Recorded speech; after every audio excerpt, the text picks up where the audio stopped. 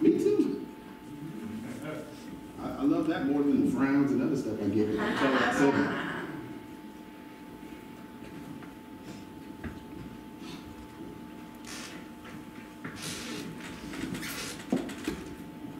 Oh, it is a beautiful day today.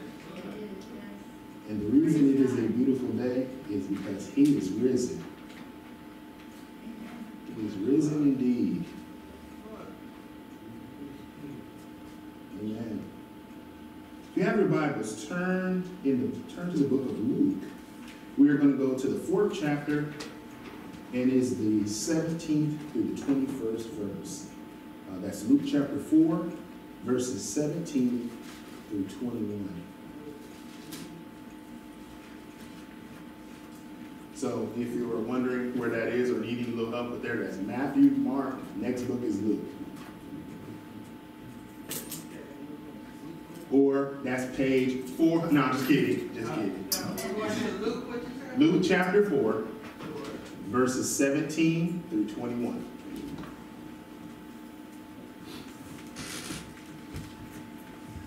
Now, I have to tell you, since this is Advent, and last week, in talking about Advent, one of the main things that we put forward was Advent is not just during Christmas time. Let me destroy that myth for you. Advent is not just during Christmas time. It is every day. Because Christ is the culmination of hope, love, joy, and peace. And it is in him that is found. And when you have a relationship with Jesus Christ, you have Advent every day. So please don't think that this is just a Christmas time thing. Right. Just don't think that this is just the time that we get to pull out all the nice, beautiful poinsettias and all the decorations and put this up. It's not just a Christmas thing, because that's the problem that we're facing today. Is because not just the world believes that, but the church is believing that today. Don't have me preach today, because I will preach today. Don't have me preach today, because I will do it. Before we do that, let's pray. Gracious Heavenly Father, we come to you today. And Father, before I stand in front of your people and proclaim your truth, Father, I come asking, Lord, to be forgiven. Lord, if there's anything that I've done to offend you, if there's anything that I have done, Lord, that has been wrong in your sight, Father, I pray, God, that you would remove that from me, and that I can stand in front of you unashamed and proclaim the truth of your Son, Amen, who lives in me. Amen. And Father, who guides me, my heart, my actions, my everything. Yes, Father, may me be a sweet, sweet sound in your ear. And I pray for these people, Father, your people, who have placed their faith and their trust in you. Amen. And Father, those that may not have placed their faith and trust in you yet, dear Father, Lord, I pray for them also. I pray, God, that before we end this day, before we end this time in worship, in your presence, Father, that God, they would come asking, what must I do to be saved? What must I do to know the Jesus that you know, to know the lover of my soul? Father, we are your people who are called by your name to do a work which you have created in advance for us to do. And Father, the work that we have been called to do, Father, is to be your heralds. Father, we are to proclaim the truth of your Son, Jesus Christ, of the fact that he is alive. He is not dead. He is not a lie. He is the truth. Father, history screams of the fact that Jesus lived. Yes. And not only does it scream that he lived, it also screams that he was buried. It also screams that he died on the cross. Okay. But Father, I'm so thankful. Lord, I'm thankful for the fact That we can go to the place where that tomb is, Father, and Jesus is not there. He is alive. He is right now at the right hand of the Father, making intercessions for our life. He is our high priest. Thank you, Father, that in you, through you, and from you, all blessings flow. Father, I thank you for the fact, dear God, Lord, that those that have been sick, those that have had surgery, Father, those, dear Father, that have been on hearts and minds, God, you have been there with them. You have had your hand of protection on them. You've had your hand of healing upon them. Father, I thank you, dear Father, for our dear sister Barbara, dear Father, Lord, that you have brought back here, dear Father, Lord, to be with us here, Father. It could have been your will, Lord, that she would not be here, but be in your presence today, Father. We understand the magnitude, and we understand the majesty, and we understand, dear Father, who you are. We know your power. And Father, we don't know your will, but we are called to do your will. You make your will apparent and known to us. And what is it that you will for us to do? Father, your will that we are called to do is to love you, God, with all our heart and soul and mind and strength, and to love our neighbor as ourselves. Father, what we're also called to do, dear Lord, is to proclaim to everyone of the joy that is found, the love that is found, the hope that is found, the peace that is found in your Son, Jesus Christ. Oh, Father God, we thank you for the fact, God, that in you, through you, from you, all blessings flow. Yes, Lord. We thank you also, dear Father, Lord, that you have called us. You deem us worthy of salvation. You deem us worthy to carry this message of hope that has the ability to set the captives free. Thank you, Father, for the fact, God, that you loved us so much, that you sent your Son, Jesus Christ, to die on the cross for our sins. And Father, that you also, through him, dying on the cross for our sins, being buried, on the third day rising. And Father, right now is at the right hand of the Father making intercessions for us. Father, that you have given us a promise of eternal life and a life that is lived with you. Thank you, Father, that we have that promise. And it's found nowhere else, but only through your Son, Jesus Christ. So, Father, as we open up your word, and Father, as I stand in front of your people and I proclaim your truth, Father, remove me out of the way and speak, Lord, for your servants who listen. For we pray this in the name of your Son, Jesus Christ, and for his sake. Amen. Hallelujah. So we are in Luke chapter 4, verses 17 through 21. And I got to tell you, every time Advent comes around, I screw the order up. So I'm just going to tell you in advance. So if you say, ooh, that's the wrong stuff, don't work. I'm here next week. I'll get it right. But there's joy in his name. Amen. And that's the title of this message today, is that there's joy in his name. So in Luke chapter 4, starting at verse 17, it reads as follows. And he was handed the book of the prophet Isaiah. And when he opened the book, I'm reading from the New King James Version, by that way. And when he opened the book, he found the place where it was written, "The Spirit of the Lord is upon me, because he has anointed me to preach the gospel to the poor. He has sent me to heal the brokenhearted, to proclaim liberty to the captives, and recovery of sight to the blind, to set at liberty those who are oppressed, to proclaim the acceptable year of the Lord." Then he closed the book and gave it back to the attendant and sat down. And the eyes of all who were in the synagogue were fixed on him.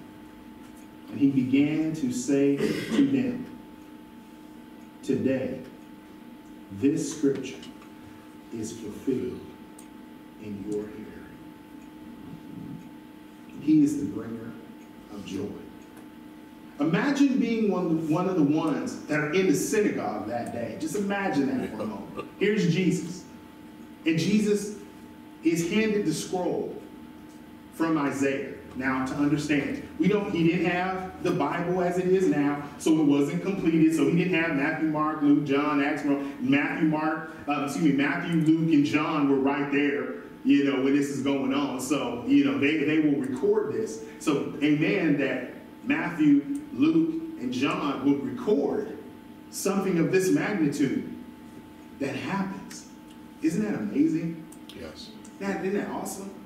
The fact that God saw fit that this moment would actually happen. But more so than that, Jesus himself goes to, Lord, you doing it now. Come on with it then.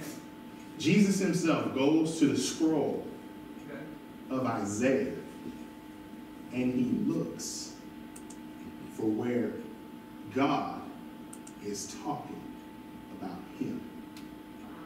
And he reads it. Amazing. And then, after reading it, he sits down. All eyes are fixed on him. Yeah. And then he says, today, this scripture has been fulfilled in your hearing. That should fill you with joy. Amen. That should fill you with joy. Yeah. Lord. That should fill you with happiness. You should be smiling. You should be jumping. Yeah. You should be, man, this is a beautiful thing today. Woo, I was here for this. Yeah. I was here to hear this. Man, you reading about yourself? Right. Woo. To many, that was absurd.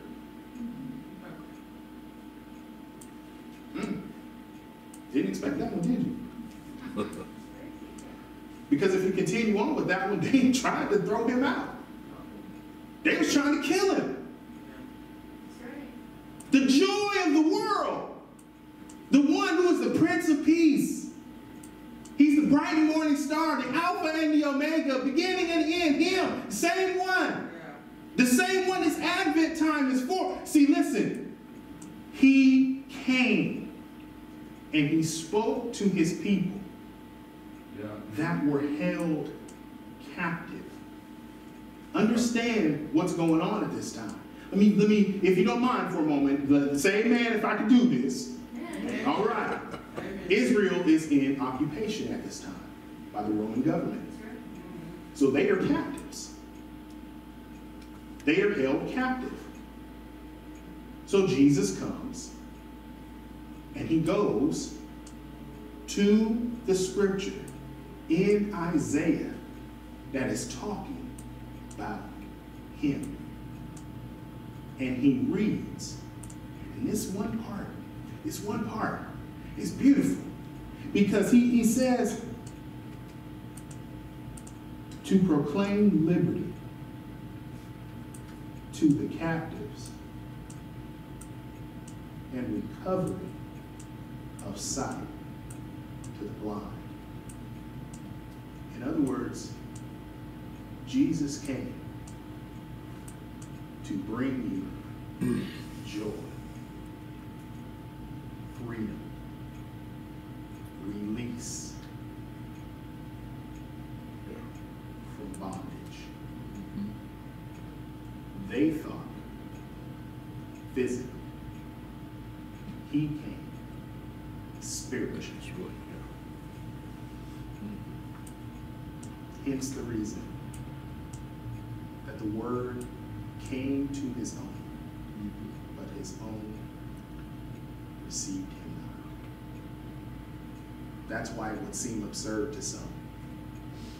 Because when you looked at Jesus, there was nothing about Jesus that screamed out, this dude is going to do something. I'm serious. There's nothing of him. There was nothing. He didn't have the big, he wasn't swole. He wasn't walking around. He wasn't doing that. He wasn't out there, look at me, I'm a sick. No, he wasn't doing that. That wasn't happening. What was happening, however, was that he came and he was bringing liberty. He was bringing peace. He was bringing love. He was bringing hope. He was bringing joy to those who did not have joy because they were held under bondage, religious bondage, because there were things being added to what was actually being put concrete in God's word. You see, what happened is that God made crystal clear how you worship him, how you approach him, how you show that you love him. God made it crystal clear. You do this, you don't do this. And if you don't do this, you don't have to do any of this stuff over here. See, let me just bring something to your attention, if I can, for a moment. You see, the whole point of the law was that when you looked at the law, you would say, I better stay straight, because if I have to follow everything in this law just for forgiveness, it's easier for me not to sin. Mm-hmm. Hence the reason. It's a lengthy law. For salvation, there are many hoops that you had to go through in order to be forgiven. Spotless lambs, spotless doves. You had to find stuff that didn't have any blemishes on it. Because in order to be forgiven, it had to not have any spots or blemishes on them. It had to be worthy, Right. acceptable for what you were asking for. And that's just the sacrifice. That's not the person asking for it.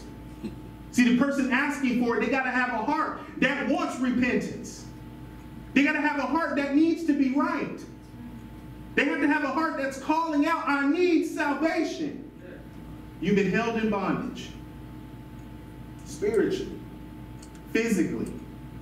You have religious leaders that every single day, as they're going through, they are imposing upon you all of these things that are not true in the word, that are not found in the gospel, that are not found. And here is one who comes and he is shedding light on the hypocrisies that are being put against the law, that are being put against the people. He is looking at them that are in bondage and that are held down because of what's going on. And he comes to bring liberty for you. And he says, today, this has been fulfilled in your hearing. And there are people who think this is absurd.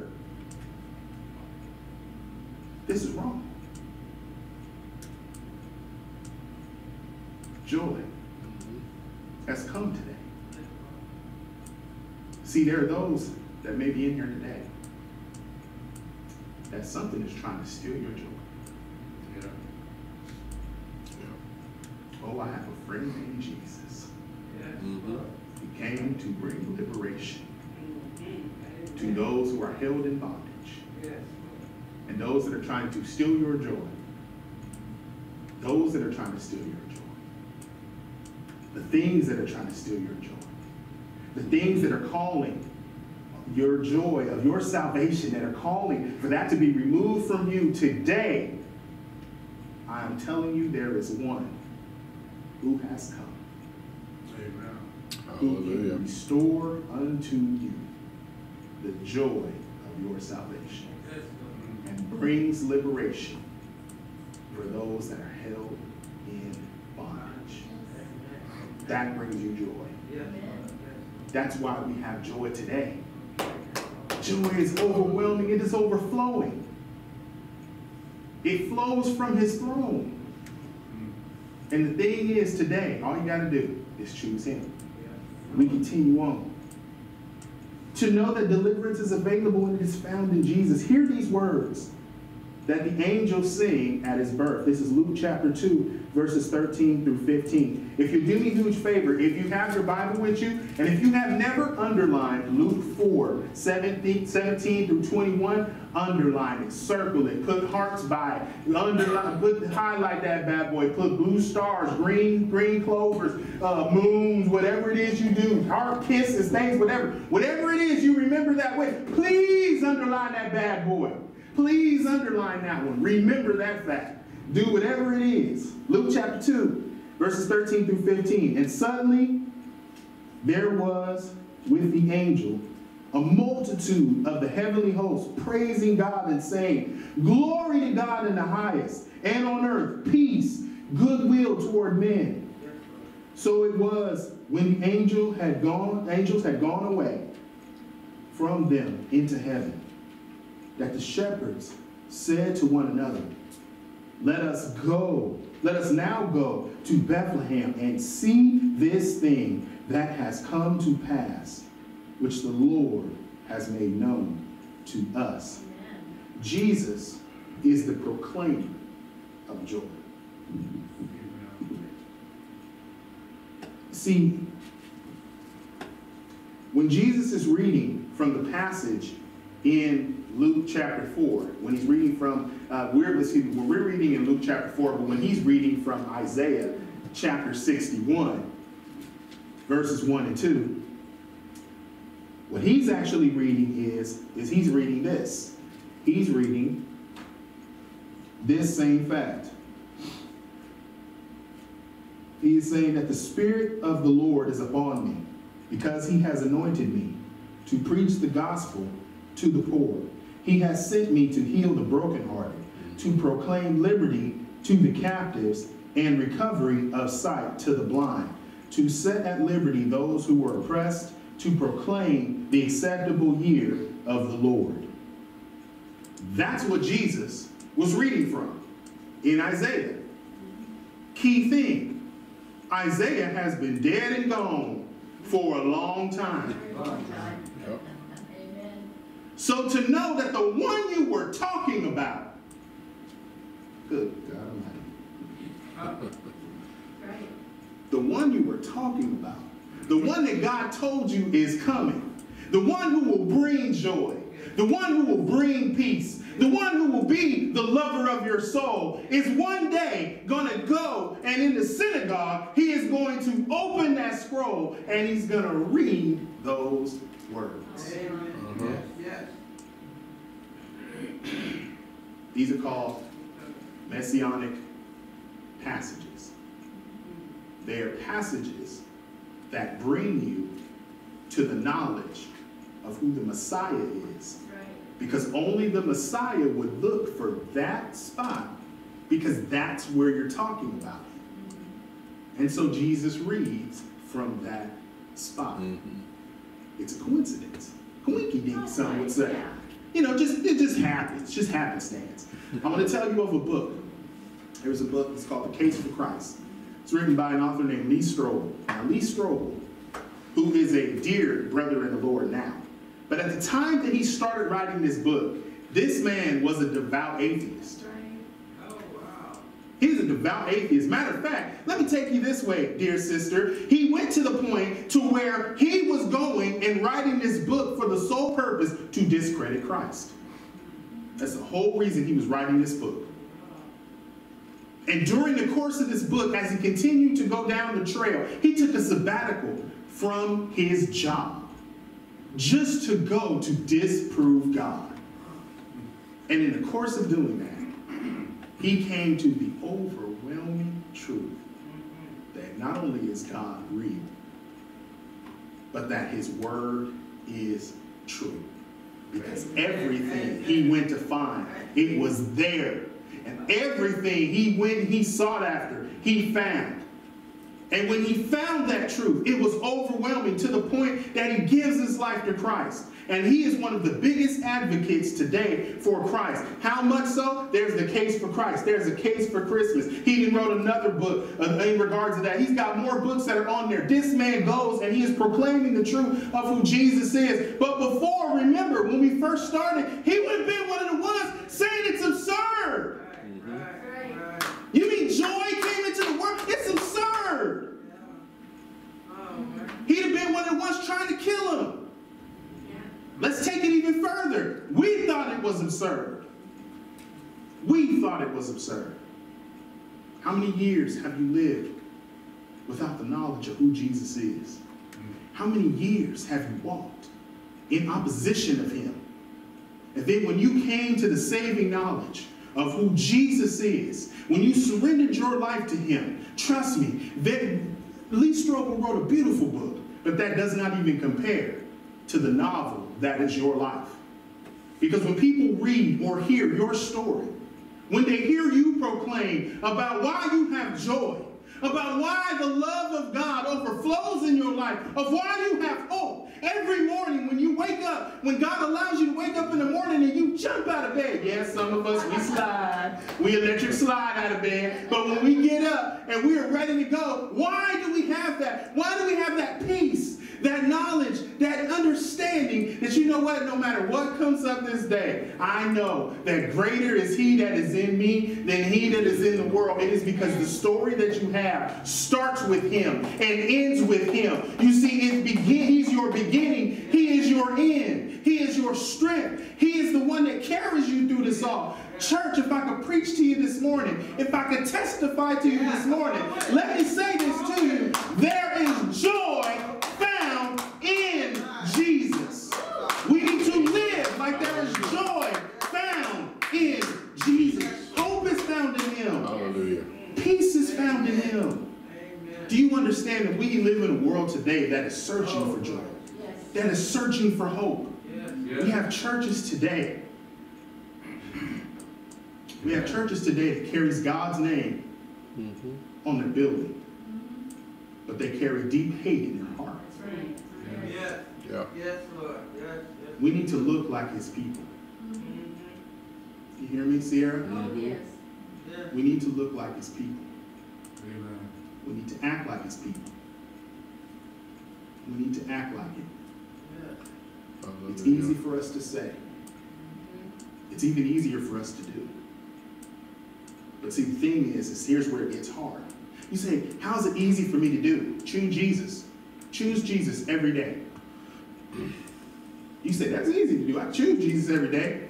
Here's the hard part. Walk it out. Yeah. Live it out. That's where it gets hard. When we put rubber to road, that's where that gets difficult. I can say anything from there. Dude, I do all that. Buddy, I did all that. Okay, here's a fishing pool. Go fishing. How this work again? You threw the whole pole in there. I thought that's how you fish.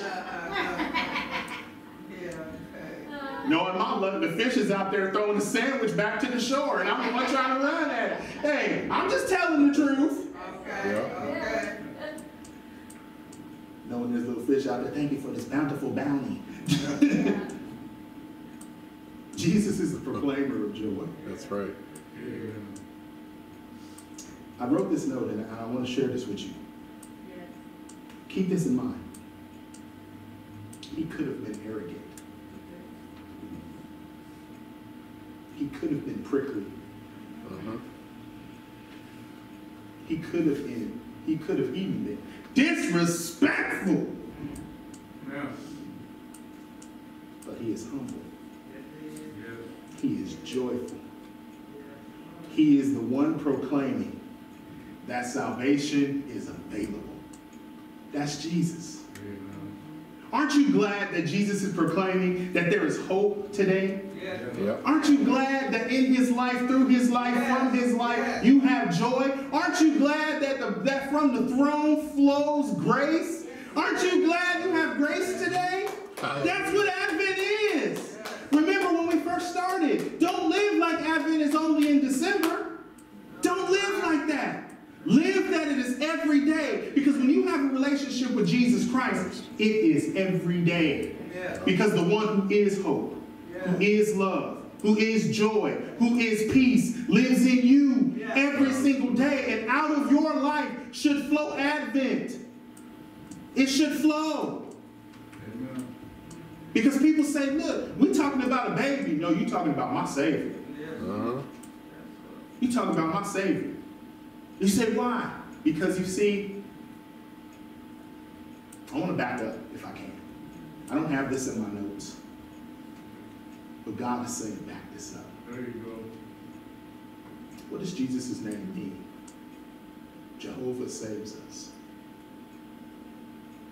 That he will save his people from their sins. God will save his people from their sins. Let me read this again.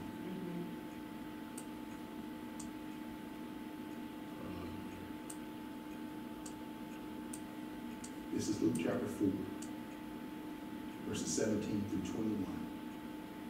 Keep in mind what Jesus' name means. And he was handed the book of the prophet Isaiah.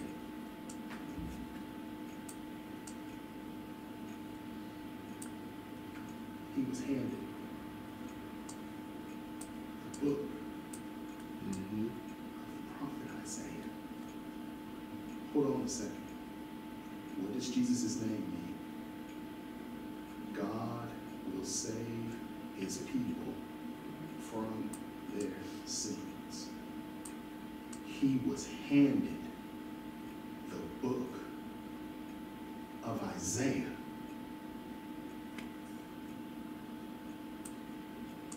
They handed God himself his words that he spoke to Isaiah.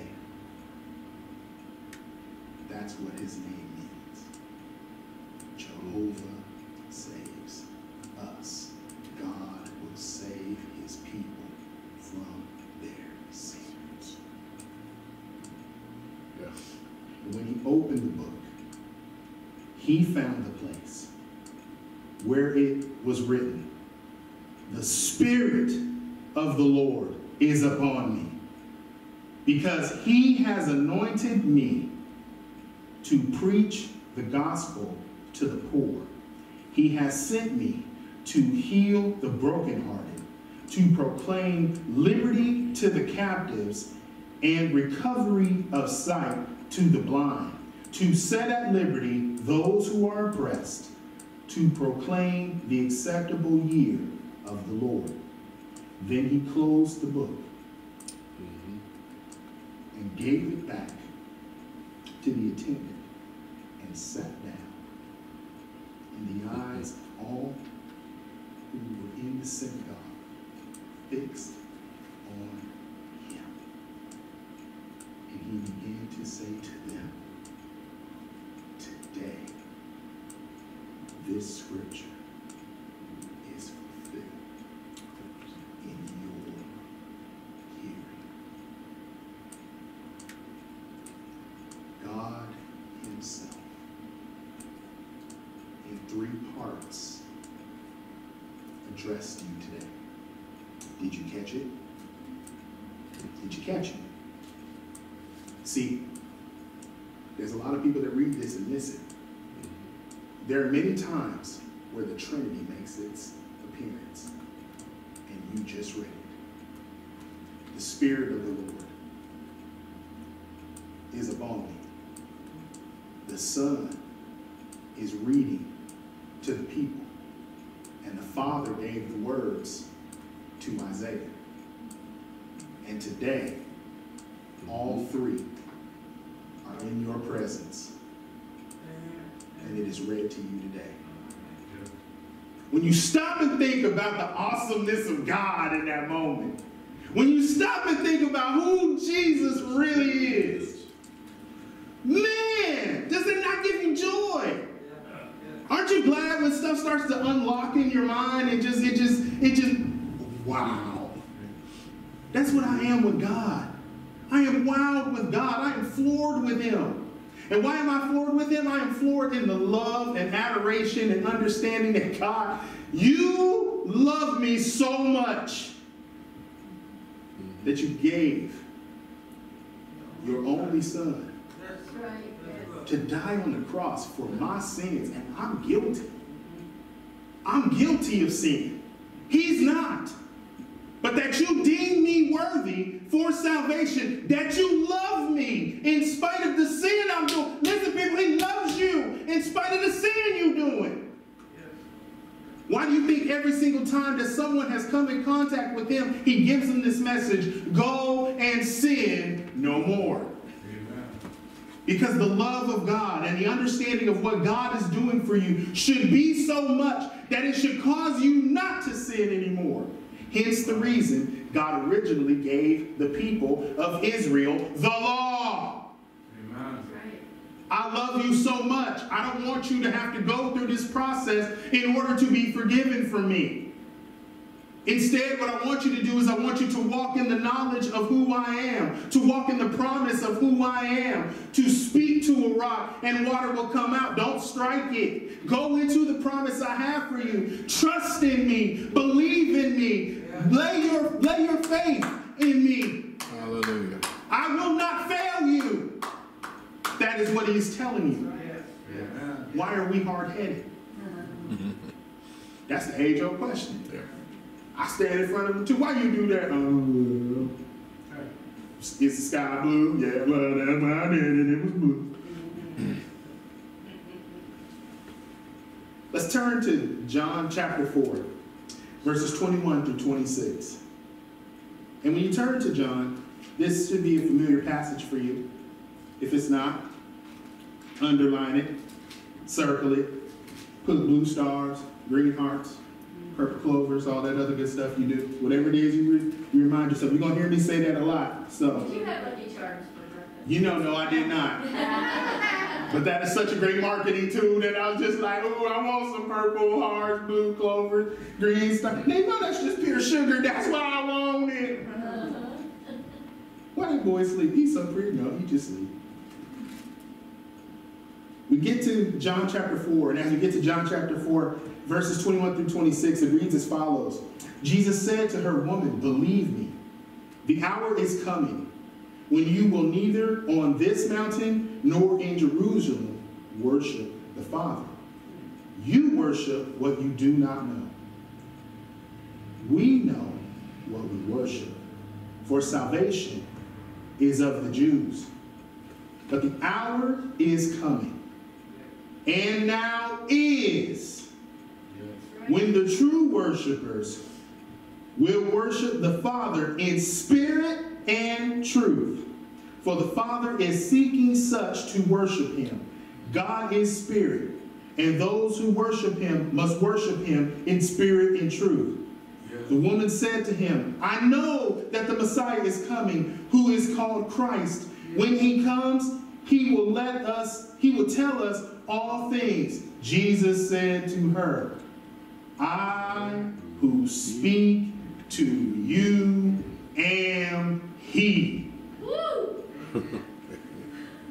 That should give you joy. That's right. Boy, joy should be overflowing. If you haven't caught on to what I've been throwing down, there is something wrong. Because joy is abounding today. You understand what's happening here. These people have had opportunities to see God face to face. They walked with him face to face. The disciples, they ate with Jesus. They laughed with Jesus. They probably, I know football wasn't around then, but they played something similar with Jesus. We know that Jesus said, "Let the little children come unto me." He played with them. He had fun with them. He cracked jokes. He lived. What was the thing about Jesus? He was here. Amen. Yeah. It is no lie that he was here. How do we know? John will finish this book by saying that if you were to write down all the things that Jesus ever did, there are not enough books that could contain all that he did. You wouldn't have enough books. Jesus was with us. That's right. But he is with us. And everybody look up here. And he will be with you when you choose him. You see, he was, he is, and he is to come. God in three persons. And just to know that that one loves you. That should move heaven and earth in your life. Yes. That should cause you that every time that you wake up in the morning and every single time that you think about Jesus, every time that you sing the song, Jesus, Jesus, Jesus, there's just something about that name.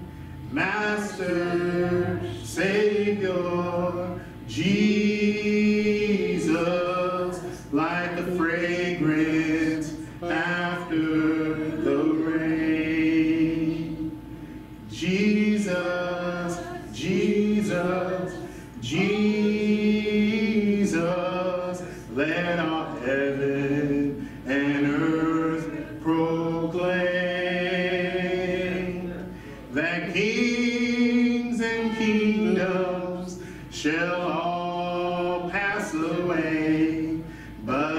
something about that name. You should have joy. You should just break out in that song every day. You should break out in that song without having to be prompted for it. Because when your mind goes back to what Jesus did for you, when your mind goes back to all that God promised, when your mind goes back to all that God still has to do. Yes. See, he's not done. That's right. See, the means for salvation, it's done. But see, the thing that's not done is your life. Your life is not done. So the experiences that God is getting ready to walk you through and lead you through and guide you through, there are still so many that he still has to do. Yes. And the beautiful thing about this is, see, when you choose to have a relationship with Jesus Christ, you gain. You don't lose, you gain. What do you gain? See, if you've never had a father, if you've never had a physical father, see, one of the beautiful things that God gives you is he gives you a family. That's right. So in Christ, we who are many form one body, and each member belongs to all the others. If I am of knowledge and of wisdom, and if I have a relationship with Jesus Christ, and if you were to deem me worthy to be a father in the faith to you, you have a father. If you do not have a mother, God has given you the ability to have a mother. Yes, Lord. If you don't, if God has for some reason you are not able to have children, let me tell you this beautiful thing. There are children that come to this church. Embrace them like they are your children. Love them like they are your children. Because when the sun rises and when it sets, please be at prayer for your children. Be at prayer for those that God has put on your heart. Why? Because we are a family. Amen. Let us act like it. If you say that Jesus is the Savior of your soul, if you say that he is the leader of your life, live like it. Wow. Stop playing church. Yeah. That's right. Listen, Sierra Baptist, we've got to stop playing church. Yes. We got to be it. Because this world, this community needs to hear of Jesus. That's right. This community needs to know that Jesus is real.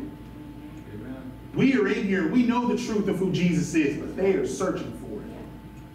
And the saddest part is are they driving by this place every single day, going to search for Jesus in all these wrong places, knowing that we are right here and can proclaim that truth. All right. Mm-hmm. We are to be a city on a hill, Yes, a light shining in the darkness, so that those who are searching for the truth will see it. That's what Jesus came to proclaim. He came to proclaim joy. Do you have joy in your life? Lord. Yes, Lord. Yes, Our Lord. community needs to know it. Yeah. Our community needs to hear it. We have all these beautiful hymns that we sing. We have the Word of God, which is right here. But if those that are perishing never hear it, it does them no good. They're listening to everybody else, but they are not listening to Jesus. Yeah. And guess what? What? Are they listening to you? Because if they're coming to you and asking you questions, if they're asking you about, how'd you make that casserole? That was so good. Tell them about Jesus while you give them the instructions about the casserole. Or if you're working on your house, man, you know, I'm doing like my brother back there. He's, been working on his house right there. And the people come over, his neighbors come over. Man, what you doing over there? You know what? God is amazing because he's allowed me to do this amazing thing. Man, what did he allow you to do? Boy, he woke me up this morning. I could have been dead. This house could have been on the market to somebody else. But God saw fit to wake me up this morning. Put breath in my nostrils. Let me walk out this door. Put my clothes on after I realized I walked out without them. But the whole point is, God has allowed me to be able to see a brand new day. And during this brand new day, with every single step I make, with every single breath I take, every word that comes out my mouth is going to be about my Savior. Because I'm being about my Father's business. That's what we're called to do. That's what we need to do. All right. That's what we have to do. Yes. Yes. See, our community, they don't know. They're searching. they're lost. Yeah. You see, you can be saved and still lost. You say, what? You can say you're saved, but you don't have a relationship with Jesus Christ. Jesus said you can tell the tree by its fruit. So if the fruit of your life is not bringing to the forefront the fact of who God is, when you look at someone's life and you see nothing but leaves.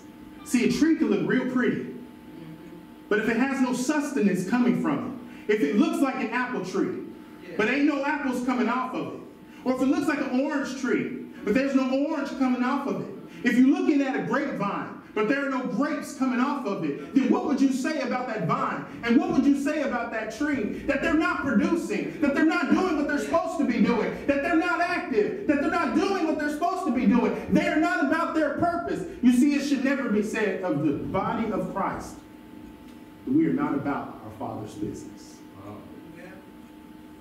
Sadly, though. Sadly, though. We are fighting more inside than we're fighting outside. That's sad, yes. Church, we have a leader, and he's given us marching orders, and we need to be about it. We need to be about that. Friends, loved ones, beloved in faith, you have joy in your life. God has given you a joy to do so much. He's given us commission. Go ye therefore into the world and make disciples. Baptize them in the name of the Father and the Son and the Holy Spirit, and teach them all that I've taught you. And lo, I'm with you always, even to the end of the world. You see, the fact is, Jesus has said, I'm with you. Jesus said, I also will send one who will be a comforter to you, and I will speak to you on my behalf. That's the Holy Spirit. It dwells within you. See, when you have a relationship with Jesus Christ, this is real. But today we have a lot of people that are claiming that they have a relationship with Jesus Christ. They're claiming that they're saved, and they're not saved. That's what I meant by that. So if there's anybody that might have taken that and said, oh, you said something wrong, that's why I took the time out to explain that to you, because I don't want no one leaving here with the misconception that they're saved, because that's one of the biggest problems happening in our churches today, is a lot of people believe because they walked through the door, sat through the sermon, touched a couple hands, hugged a couple people, that they're saved. Preach, sister. It don't work that way. You gotta have a relationship with Jesus Christ. It starts and it ends with him. Samaritan woman was not expecting this encounter. But more than that, she wasn't expecting his answer.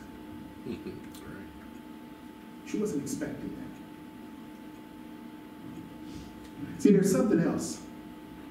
When we came back to Luke chapter 2, 13 through 15, look at what happened. When the shepherds heard the angel singing, heard the message from the angel, what did they do next? Did they stay where they were?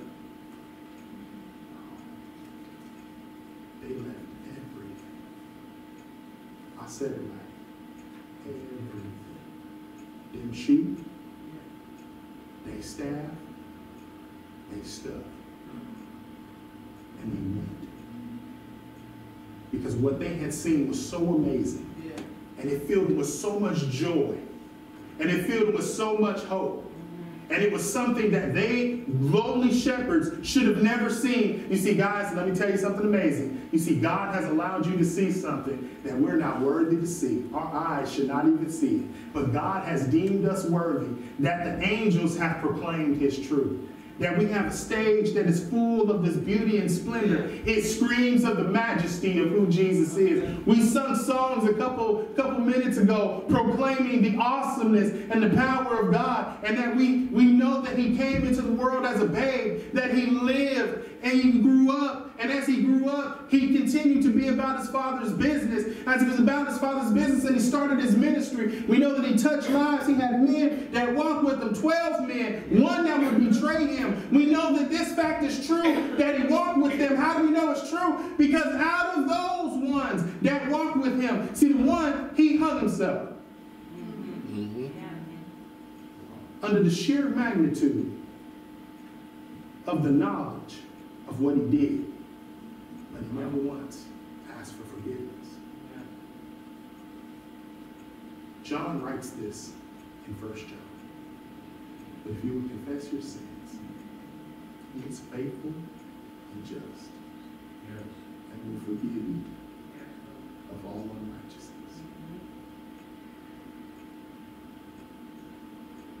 Amen. Salvation is available today. But are we willing to ask for it? We have an invitation hymn we sing all the time. Jesus is tenderly calling.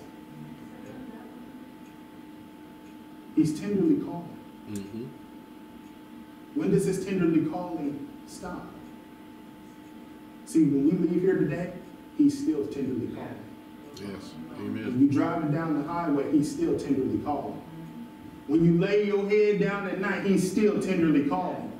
When you open up your eyes in the morning, if God allows for him to still be tenderly calling, he is still tenderly calling. You see, he is calling for you today. Jesus is tenderly calling. He is tenderly calling. Joy is calling out today. There are those that are searching for joy. I'm here to let you know I found it. It's found in Jesus. Those are searching for hope today. I found hope. It's found in Jesus. There are those that need love today. Oh, yes. I found it. It's found in Jesus. There are those that need peace today. I found it. It's found in Jesus. You see, what you're looking for is found in the Savior. All you got to do is go to him. All you got to do is ask him. He's tenderly calling. When we continue in this story, we see the effects of the joy she has. The town comes and sees what she's talking about. And they come to the saving knowledge of Jesus Christ. You see, that town knew that woman. The Samaritan woman. They knew her past. They knew who she was. They knew everything about her. They knew she was no good. They knew. They gossiped about her. They watched her when she got her water at the noonday, hottest part of the day. They knew. They scorned at her. They laughed at her. They said what they said. But see, this woman came in contact with salvation itself. Yes. And when she came in contact with the one who is the lover of her soul, who looked at her and told her what she did, but then also told her salvation is available today. Well, I know when the Messiah comes, and he gonna do that. Man, I just can't wait. I hope I see him. The one you were talking about is here. Mm-hmm. What did she do? Girl left that water pot. And I don't care who the fastest person on earth is. Usain Bolt might think he fast, but this woman was fast. Because how do I know she fast? She got to that town and she started screaming about what Jesus just told her. Yeah. It takes a strong person to admit when they've done wrong. Amen. And what's the words that come out of her mouth? He told me about everything I did. It takes a strong person to admit their sins and their faults. But when a person comes and tells you, this man told me all of my faults. He told me all of my wrongs. He told me everything that I've done. He told me everything that had been wrong in my life. But he also told me that salvation is found in him. That it is found in him. That hope is found in him. True worshipers will worship in spirit and truth, and that he is the gateway through that. That he's the one that proclaimed that truth. When she ran back and told them, it was so infectious. It had them in such curiosity that they came to find out for themselves. Mm-hmm. They didn't have to listen to her. But it was so compelling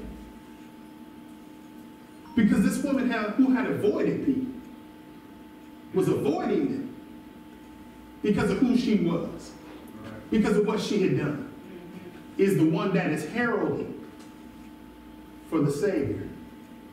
I have found where salvation is. And he is here today. He is calling today. Amen. The Apostle Paul writes about this joy that goes beyond all understanding. See, in Romans, there's this road, this pathway that leads us to joy. But hear these verses. If you've never underlined these verses, circled these verses, put some hearts, stars, clovers, purple moons, all the other good stuff you have, put that on these. Romans 3:23. For all have sinned and fall short of the glory of God. Wait, I said joy. Why am I talking about that? It's important to know where you stand. That's right. It's important to know where you stand. Yeah. For all have sinned and fall short of the glory of God. I have an important thing for you. Read down from 3:23 all the way to verse 26. And you'll understand. Because Paul lays it out. But we can continue on because that's the good stuff. Romans 5:8. But God demonstrates his own love toward us, in that while we were still sinners, Christ died for us. Yeah. Romans 6:23. For the wages of sin is death, but the gift of God is eternal life in Jesus Christ, our Lord. Yeah. You look at these, you say, man, what is this? Here's the thing, for the wages of sin is death. If Paul stopped there, guess what? There's no hope. But have you caught on to the overwhelming theme that comes out of these verses? But See, the overwhelming theme that comes, she just said it, see, it's that but that's in there. And what it is that, see, that is the hinge word that tells you that, see, it doesn't stop just there. Yeah. You see, Christ realizes our plight. How do I know he realizes our plight? Because in the beginning was the Word. The Word was God, and the Word was with God in the beginning. Jesus was there. That's why he was, he is, and he is to come. Amen. That's why he is. That's why joy overflows in you. It shouldn't bubble in us. It should be like a volcano. It should be like when Mount St. Helens blew the top off. Because it should be that overwhelming thing that you saw. Matter of fact, let me tell you something about Mount St. Helens. Do you know that before Mount St. Helens blew, it was one of the top, pointiest tops? It was beautiful. People went there all the time. And when it blew that crater off, man, it didn't even look like the same thing. Yeah. Guess what? That's our lives. You see, so many times we try to make ourselves look pretty. We try to make ourselves look beautiful. We try to make ourselves, look all nice and dolled up and ain't nothing wrong with me. Let the Savior get hold of you. Let him start talking about the faults that you have. Let him start really looking in. See, he don't look at the surface. He looks to your heart. When he gets there, what is he going to see? What's he going to say? See, I love God. You know why? He's my favorite mechanic. Because it don't matter what's wrong with this car, he can fix it. Yeah. Right. Yeah. He can fix it. Don't matter with the troubles. I got a lot of miles on me. He can fix it. Boy, my struggle's a little rough. I'm shaking a little bit. He can fix it. That's right. I don't speak right. He can fix it. I know people that stutter really, really bad. One of them is a dear brother in the faith. I love Bill Gilhart. That man is a dear brother in Christ. He stutters really, really bad. But you know what? That doesn't stop him from proclaiming the truth of who Jesus is. And that hasn't stopped him from proclaiming that truth and for people hearing it. He has one of the most beautiful singing voices that you've ever heard. You see, the thing about that is this. See, it doesn't matter what the limitations might be. I will not let that stop me from the goal that God has put on my heart and on my life. I have a vision, and I'm seeing this for this church. You know what it is? That you won't let the things that might be a hindrance to you, that might be a stopping point for you, stop you. That you will go forward in the grace and the knowledge of Jesus Christ. That you will walk strong and triumphant in his name. Yeah. Why? Because that's what we're called to do. That's what we're called to do. We're called to be his people. Because his son's name is written on our hearts. And by it being there, this is the promise that God gave to you through his son, Jesus Christ. And you shall be my people, and I shall be your God. You have a personal relationship with the maker of the heavens and the earth. You have a relationship with the one who dug out the seas, set the mountains, put each star in the sky, knows every one of them by name. You have a relationship with the one who is the owner of the cattle for 1,000 years. You are the one who is the Alpha and the Omega. He's the beginning and the end. You are the one who is your strong tower, and you run into and are safe. You are the one that he is your banner. You are the one that he is your provider. He's your defender. Amen. God is not your enemy, but he is the one who comes to bring you joy and peace and love and hope. So how can you know this for yourself? First, know that salvation is only found in Jesus Christ. Amen. In Philippians chapter 2, verses 9 through 11, it says, "Therefore, God has highly exalted him and given him the name which is above every name, that at the name of Jesus every knee should bow, of those in heaven and of those on the earth and of those under the earth,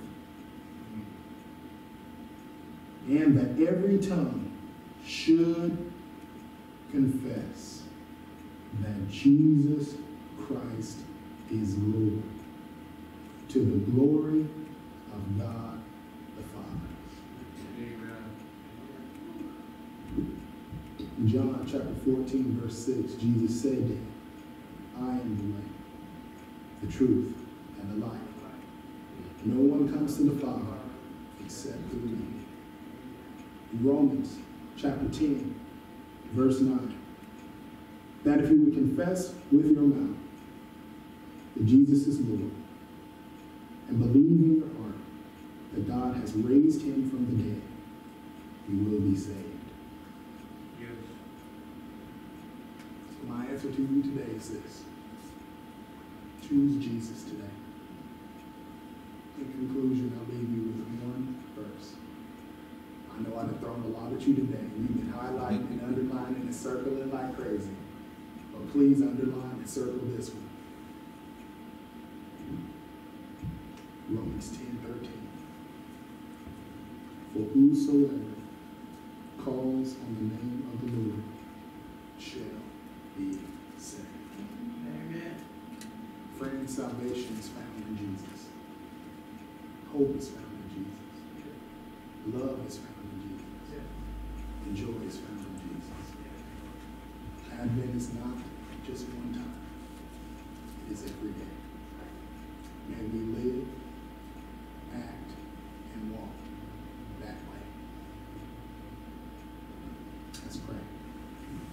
Gracious Heavenly Father,